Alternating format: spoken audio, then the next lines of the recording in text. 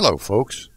Well, it's still winter here in the Midwest, so I decided to head out to Torrey Pines, California to do a little slope soaring. You know, I spent many hundreds of hours slope soaring the coast when I lived here. It was always a blast and calm flying.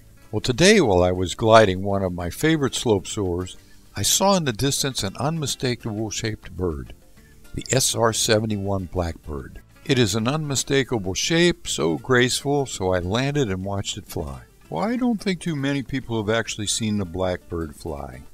So here for your enjoyment is what I saw.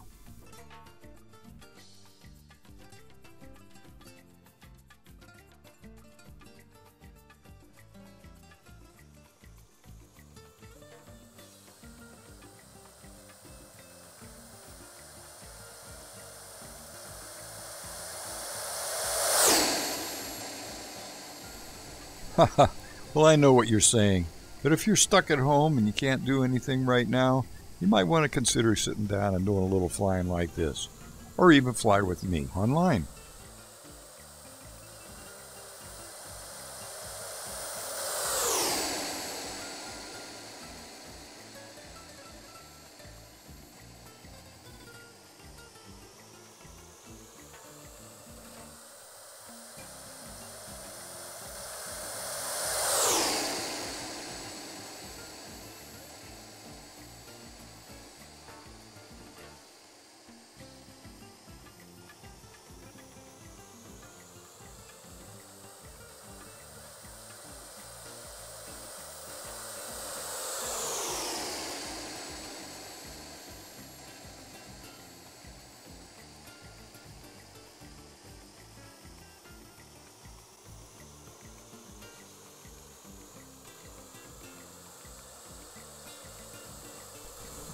Well, landing is not the easiest in the world here, or any slope soaring on the beach, but where am I going to land this thing?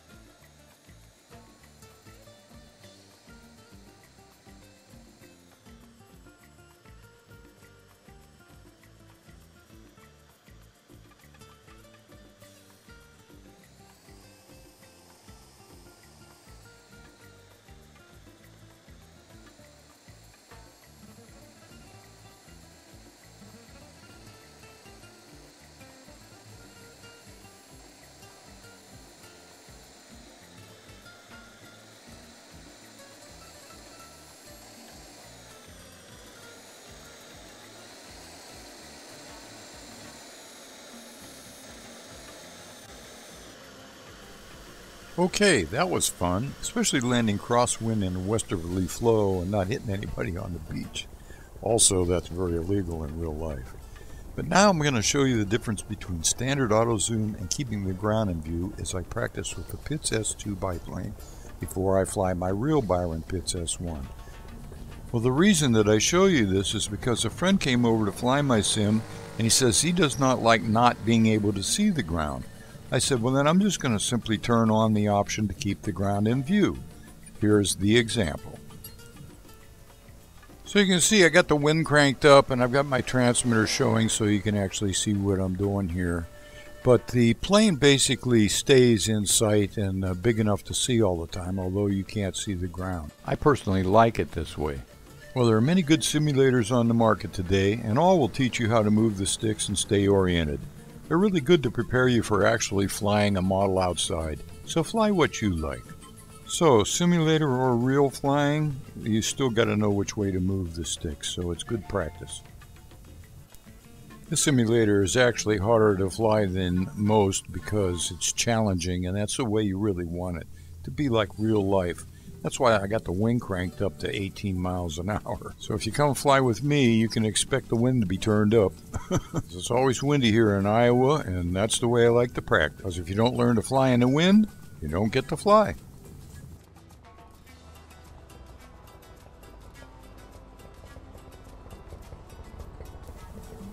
And again, I just have the transmitter on so you can see what I'm doing, and also the wind and wind direction with the compass. I can turn that all on or off at any time. So now you see that I'm going to go ahead and change this to keep the ground in view. And we're going to take off again and try it so you can see the difference.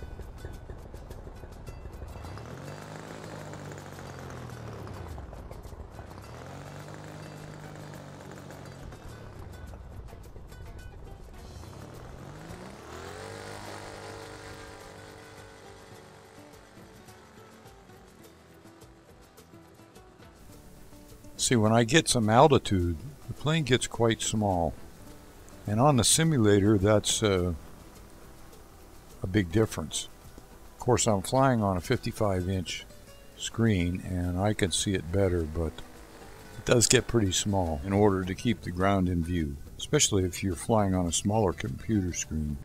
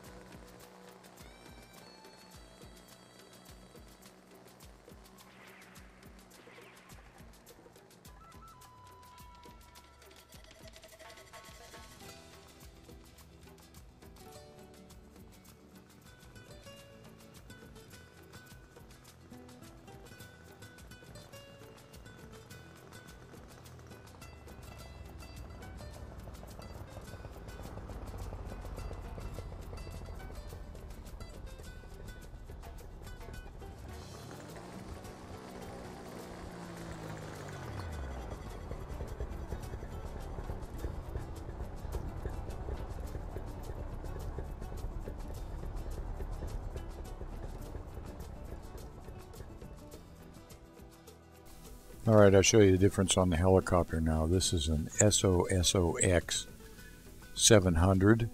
And again, like I say, you can zoom in and out before you fly. And also, you are standing on the ground. And you can actually move it around and put the machine anywhere you want to. And this also gives you a good view of the flying site that you're flying at. So let's go ahead and take off. And this is keeping the ground not in view, but keeping the plane on auto zoom.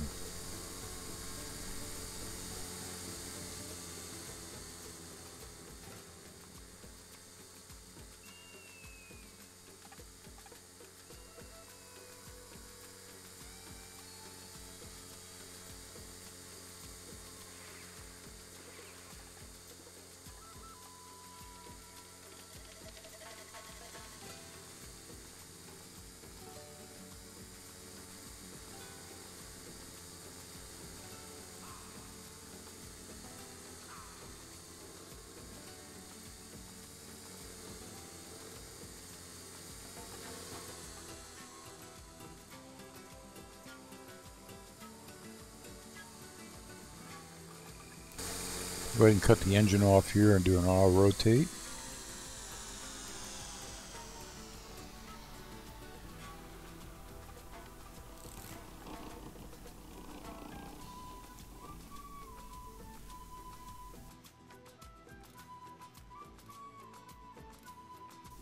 Now I'm going to switch the view to actually keep the ground in view. So there we go. Try to do the same maneuvers. I kind of forget. The wind blowing like that blows it around pretty good.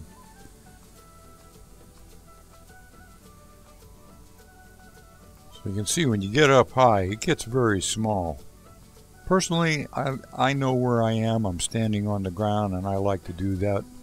But some people like to keep the ground in view.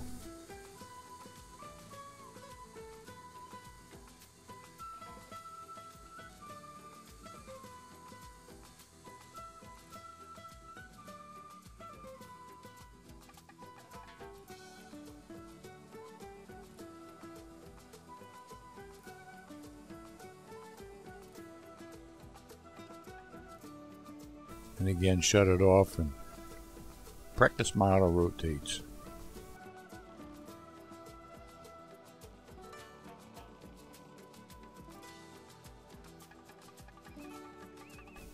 So that's it, folks. This is the Aerofly RC7 Ultimate. You can get it on steampowered.com, made in Germany. Like I said before, any simulator is really good, so it's up to you what you like. I really like this one because as I fly real helicopters and airplanes, I know the difference between the real stuff and the simulator, and this, to me, feels the best. So I know everybody's stuck at home and it's winter here and I still can't fly outside, so if you got Aerofly, come and fly with me online and we'll have some fun. Other than that, try to stay healthy and we'll talk to you next time. This is Night Flyer signing off for now.